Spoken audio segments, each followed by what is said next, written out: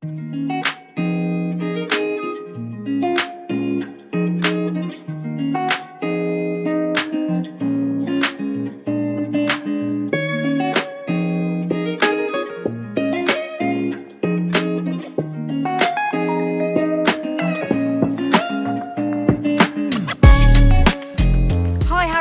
to the latest episode of Timber Talks. Today we're here in Wales at Lake Vyrnwy, and this is a site where we work on behalf of a water company to try and improve water quality, and we're going to be covering that in a case study that we're going to be releasing soon. But today we're going to talk about timber, but we're also going to talk about something that's really affecting the whole of the UK, isn't it? And that's larch and the disease. Can you talk about this site and also why are we felling so much larch? Yeah, hi Georgina. So yes, as you said, we're out on site. A forest that I've been coming to for 15-16 years. We've been buying timber, well, for much longer than that as a business, but certainly somewhere I've been familiar with in all that time. And as you've mentioned, larch and disease within larch is becoming a real management issue on the site. So if we cast our minds back, what are we talking about here?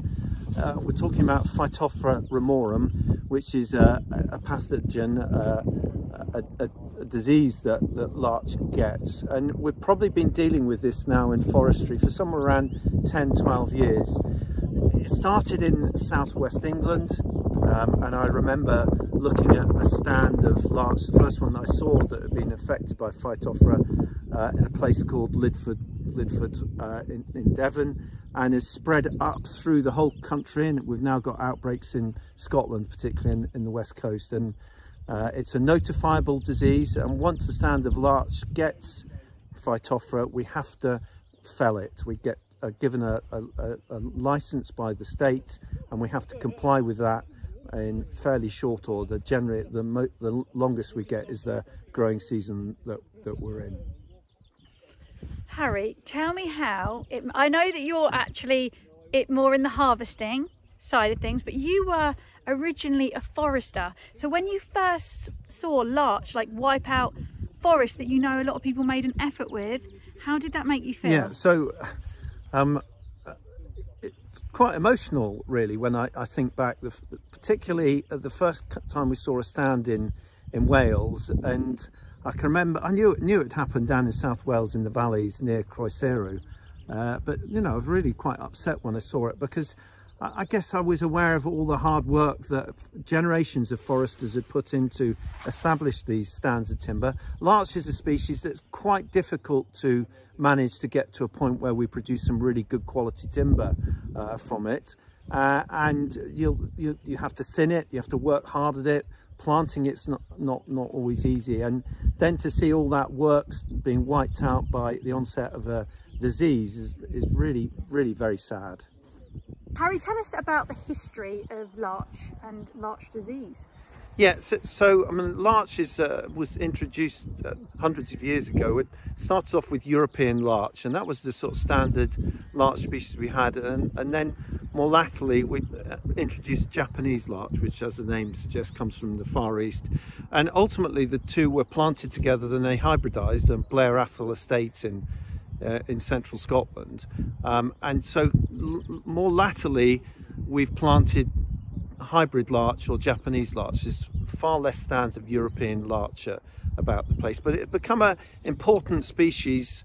Had the advantage that it would cope with some of the very poor soils that we tend to get in forestry, and we could plant it as blocks, either in mixture with spruce or as part of pure blocks within spruce forest, and it gave great landscape diversity.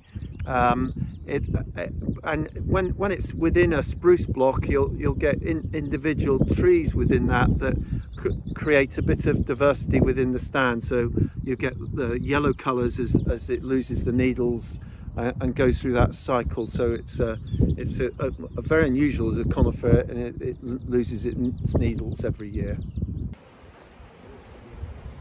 Sometimes when you work in these public forestry sites, it can look a little bit, what's the word we can use here, Untidy. Harry? Untidy. My wife would say untidy. Yes. So let's talk about the larch behind us. Okay. Let's talk a bit about public perceptions, because a lot of people just think, obviously, when you see trees and they're all alive and vibrant, that's how nature is. But obviously there's different stories and things that does happen in nature, isn't there, Harry? Yes. So what we're looking at behind here is we're responding to a problem that we've been talking about earlier in the form of Phytophthora Ramorum. These trees are all diseased. To manage that disease, we've had to stem inject them to kill them standing. Not something we want to do, but we've been served with a statutory plant health notice that means that we have to kill these trees to stop them spreading the disease, sporulating, as we would say. We've then felled them to stop them blowing over once they've died, and then next year we'll come and extract this material. Now, it's not really ideal forest practice, but we're having to respond to this problem and manage our way through it. So Harry, what are we doing to manage these public perceptions? So in this instance, we put up some information boards down at the bottom. We're having to divert people off some of the footpaths in this forest, and to educate people, we're putting up notices explaining the forest operations that we're undertaking in these locations. So when this site is restocked, what does the future hold for this area? Okay, so the forest we're in, there's been planting going on here since Victorian times, and I don't know specifically about the stand behind us, but it's probably the second or third rotation, as we would say, of trees that's gone on there. This site will be restocked probably next year once we've extracted the trees from there, and the cycle of sustainable forestry will continue. We'll plant, I'm guessing that there'll probably be Douglas fir and Sitka spruce and Norway spruce, something like that going back on there. In 30, 40 years time we'll be doing the same thing.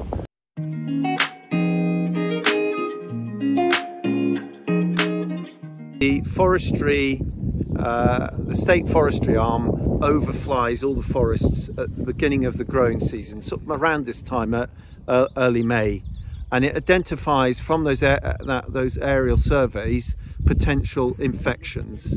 They'll then ground truth those, so that means someone will walk out and have a look at the tree to check that it's potentially dying from Phytophthora rather than some other issue, and then at that point the grower will be issued with a statutory plant health notice, which sets out the time of which they have to fell those trees. Typically it would be by the next growing season, so if we were to be granted or issued with one now, we'd have till next February, March, something like that, to fell it, and that then requires quite a lot of effort, and some very complex areas in forest, particularly where you've got the larch in intimate mixture with other species. There's quite a lot of planning that be required there, and it may indeed force the felling of the surrounding stands as well. And why do we do that? It's because it's maintaining our forest health, the integrity of those forests.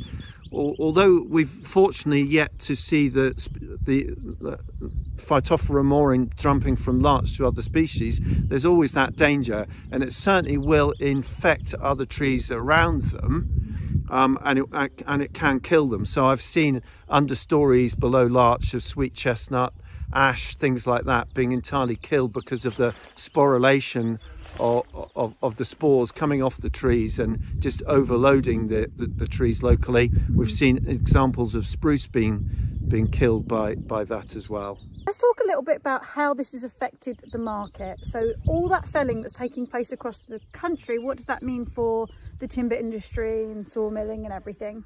So it probably means that we're going to remove almost a whole growing stock of larch. I would have thought from the country, probably over a period of 20-25 years. So we're at least doubling the production of larch that we've seen, and locally it's been much greater than that.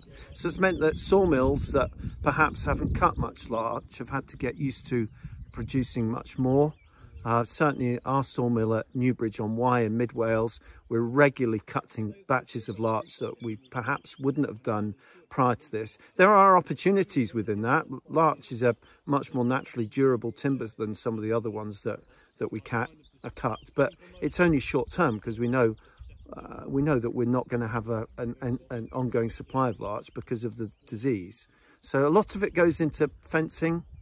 That probably would be the main application for it. Construction timber as well, and we have substituted in there as well, and it also goes into pallet and packaging.